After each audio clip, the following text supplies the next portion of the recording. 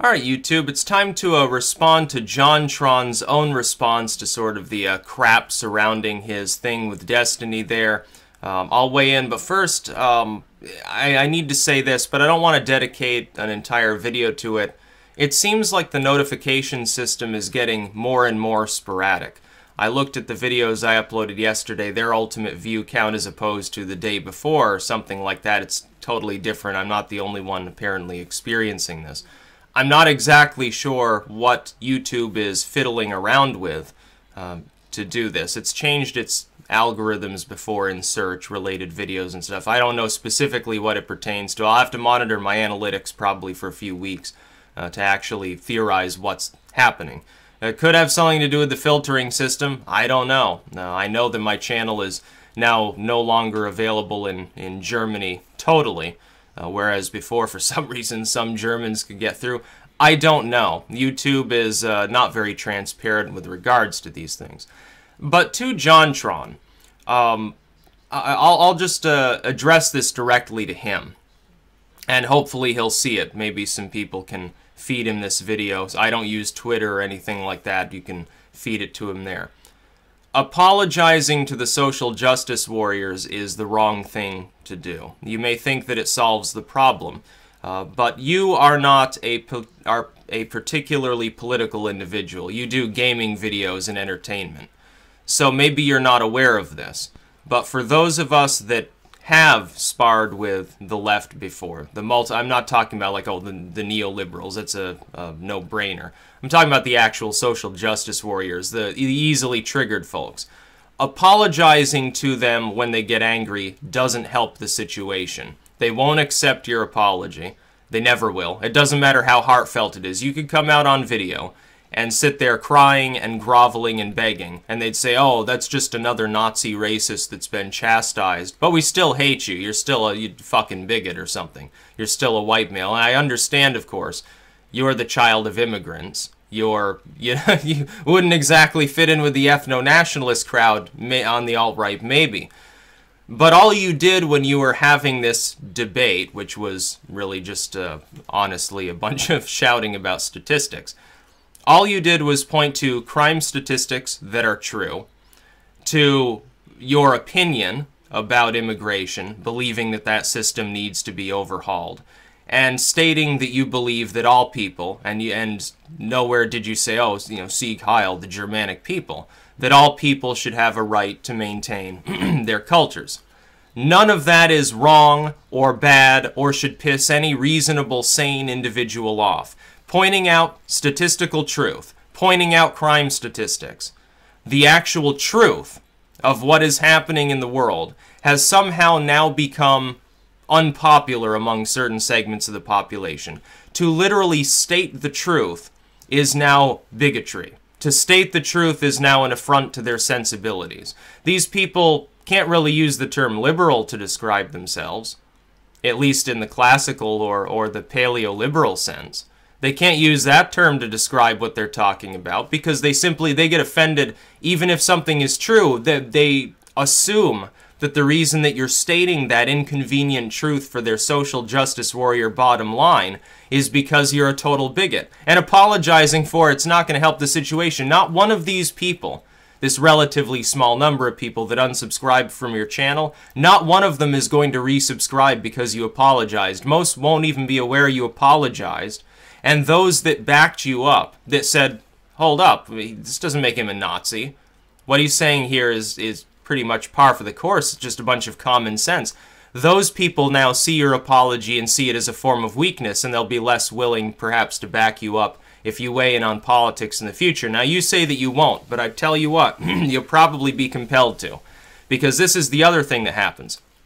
My channel, years ago, had some politics on it, but its primary goal was I entertained myself, I spoke about the paranormal, religion, sometimes politics, a few news events, and some of the fringe stuff like Yellowstone or something like that. Oh, the supervolcano or Fukushima. It wasn't really a dedicated political channel.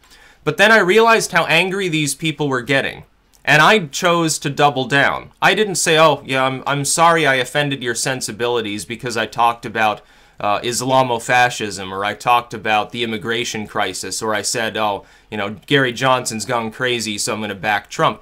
I didn't apologize, and so the channel kept growing and keeps absorbing more people, because I'm going to stick to my guns. That's just the way that I am. I'm not going to shy away from sparring with some social justice warriors. Your channel is primarily about gaming, and that's where you feel comfortable, and that's where you want to remain. And you say, I'm just going to get back to gaming. I'm not really a political mind or something. They're going to antagonize you, and at some point, whether it's on YouTube or not, you're probably going to have to respond to them more. PewDiePie is doing the same thing. He's not a political mind. He doesn't have a political channel. His channel's about, oh, here, he jump cuts, and I'm going to respond to this game and show you this funny clip or something like that. And yet, increasingly, after his first little, oh, YouTube hates white people thing, when millions of people jumped down his throat on that subject, he got more and more political, and he's still throwing little dog whistles into his videos. Look at the last 5 or 6 videos he's uploaded. He's got little references to all this. References to 4chan, references to nationalism, references to all of these things. Race relations, it doesn't matter. It's not going to be the main point of the video, because then people will be like, well, it's too many red pills. But apologizing to these people isn't going to help. As for immigration, you're right. You're the child of immigrants.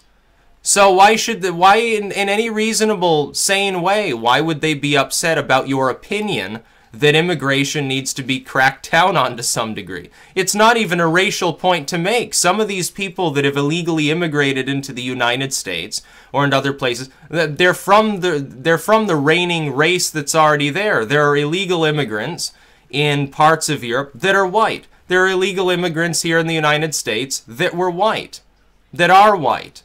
There are hundreds of thousands of them. From Eastern Europe, there are apparently enclaves of illegal immigrants from Ireland. There are illegal immigrants from Mexico that are completely white too. They're like full-on Spaniard, or they come from some Germanic family. They just happen to speak Spanish and they were born in that particular nation. These people, JonTron, don't even realize the difference between race, ethnicity, and national origin. Why would you bother apologizing to them? These are the sorts of people that, if they had their way, they would completely censor you from talking about politics at all, because they're that politically correct. They can't take the heat, and they should just get it out of the fucking kitchen. They shouldn't even delve into politics. It just makes them enraged. All they do, they sit there and they look for ways to be mad. It's manufactured outrage. When they claim that you, who for years you've been just a gamer, all you do, you play video games, and you get paid to do it. More power to you, by the way. They're going to keep jumping down your throat.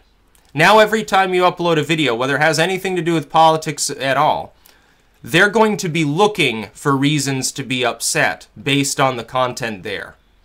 The one time you chuckle because a black character in some game happens, it's a first-person shooter, and they get hit in the head with a baseball bat, they're going to look at that and they're going to say, oh, racist. Because they've been now programmed to see you as a virulent bigot. Every time you make some offhanded comment about a female character, they say, oh, sexist. Every time that you design your avatar and it's not a pink-haired, transgendered avatar, they're going to say, oh, cis normality, it's evil, it's homophobic or something. That's what they're going to do. And they're going to forget all about the fact that you said, oh, yeah, by the way, I'm the child of immigrants. They're not going to care. It's not going to shield you from anything. Here's the fundamental thing with social justice warriors that everyone needs to understand. If you back down from them, you're going to keep getting attacked. It's just like these racially motivated, in some cases, politically motivated in more others. These attacks. When you see a group of people, they're not leftists, they're just average citizens, or like Trump supporters, or they're saying build the wall, whatever it happens to be. They get attacked by Antifa, they get attacked by some communists, they get attacked by some college social justice warriors. When they curl up on the ground to defend their skull, does it stop the attack, or does the attack continue until the police arrive, or backup among their own fellow right-wingers or normal citizens happens to arrive? Is that what stops it? The latter. The attack will continue. It's like watching a bunch of hominids beat on each other with bone clubs or something like that. There's no restraint. because their manufactured outrage becomes more tangible in those situations where they have something to vent on. A normal person, when they vent a little bit, they feel better, they get less aggressive, they're like, oh, fuck this, I'm just going to go have a beer or something. Social justice warriors, though, have made an art form out of ramping themselves up into berserker mode. Now, some of them are really, really, like, they can't really fight because they're wheelchair bound or something, that's why they're bitter at the world. Or they've got AIDS or something like that, so they're like riddled with disease. But anytime you get like more able-bodied social justice warriors or far leftists attacking someone, they're gonna they'll beat you into the ground until you die, and they won't feel bad about it. They've got such a level of cognitive dissonance that they've convinced themselves that anybody that is not their fellow social justice warrior, born, declared, and certified by Soros himself, is an evil Nazi. They look at the world and they see people with normal, fundamentally sane ideologies that happen to be those other than their own, and they see Nazi. They see a world with 5 or 6 billion Nazis in it. Islamists accepted, of course, regardless of whether they're theocratic and hate gay or women's rights. Everyone else is a Nazi to them. Every single person in the goddamn world to them is a Nazi. There are Japanese Nazis, and Korean Nazis, and Chinese Nazis, and South African Nazis, and Brazilian Nazis. There are Nazis everywhere. That's how they see the world. It's a severe form of mental disability on their part that they actually see the world this way. And they're fed by the corporate media. You think they're going to let you go? Again, look at what they did to PewDiePie. He makes one video saying, oh yeah, well I think that white YouTubers are being like dumbed down in the view count or something like that. They go apeshit. They declare him to be a Nazi. He's a bigot. He's a failed e-celeb. He should go away. If this is the face of comedy, then God save us all. They beat on him for days and days. He comes out, addresses them directly, says, well, you're not quite being fair about my channel or content. It's not even political. And they go in for round 2. And he has to literally mobilize his subscribers and start making thinly veiled threats to the Washington Post to get them to leave him alone. After absorbing all that extra support, it just made him more powerful. And your channel will probably grow as the result of this political stuff. If you don't back down, people will respect you more for that. You got to realize you're facing a very small minority of people who simply happen to be more vocal. The squeaky wheel gets the oil. The social justice warriors are simply the ones that will stand there and shout until they're red in the face. But apologizing to them, backing down, and saying, oh, well, I didn't really mean this, I didn't really mean that, oh, I don't want no trouble here, it's not going to work. It's like a bunch of thugs show up at your house and start breaking windows, and you just back to I don't want no trouble from you. Oh, I'm so sorry. I did something wrong. I can understand why you're upset. That's what the leftist politicians do all the time. And it's exactly the wrong response. No, what you should do is come out with another video. You should delete the apology video, number 1. And then you should come out and you say, I don't apologize to you. You've worked yourselves up over nothing. I said the truth, and I gave my opinion, and the fact that I'm not a political YouTuber shocked you because I suddenly delved into politics and society. That's what you should do. You should come out and fire both barrels on them. You've got millions of subscribers. Why are you so worried about a few thousand social justice warriors? But these people now will get together with other normal individuals and mobilize them to continuously troll your material. Whereas if you just delve into politics one last time and say, no, I'm not sorry about it at all. I don't care what you think because you're dumb. The people will back you up for that. They'll support you. You'll have potentially hundreds of thousands or millions more people piling onto your material. They'll actually like you for that because they realize that you understand the way the world works. Right now, the way you've responded, it makes it look like you still naively believe that the social justice warriors will leave you alone if you apologize to them. It's never happened in the history of social justice warriordom. It's never going to happen. But it's a small group, easily overwhelmed by your own fans, and even more easily overwhelmed if you take that extra step and say, you know, I did nothing wrong, so why should I apologize? You know, some of these people telling me that I shouldn't apologize, I guess they were right, because these people that are freaking out about what you said in your chat with Destiny, the so-called debate with Destiny. These people that are freaking out, they're just easily triggered by everything. Every toy is somehow homophobic to them. Every political movement other than literal Marxism is far-right, Nazi, fascist to them. These people aren't living in the realm of reality. Apologizing to them means nothing. They operate on pure instinct, and their instinct's been scrambled anyway. They're basically brainwashed. They've been totally brainwashed by corporate propaganda. They don't even realize that they're the real corporate tools. They think that we're all corporate tools. They think that we're a bunch of fascists. And they're the ones calling for more censorship, more central control to beat down on these dumb Nazis and stuff. They're the ones literally supporting the same ideology they claim to oppose. That's not a sane, rational individual. It's not the sort of person who accepts your apology and moves on. They can't move on. Their only reason for existence in a social and political sense is to be angry. That's what they've gotten into. So there's a little response to JonTron. Hopefully he sees it. And a response to, for any time this happens, some major YouTuber says something that gets the far left riled up, don't apologize. It's not going to work.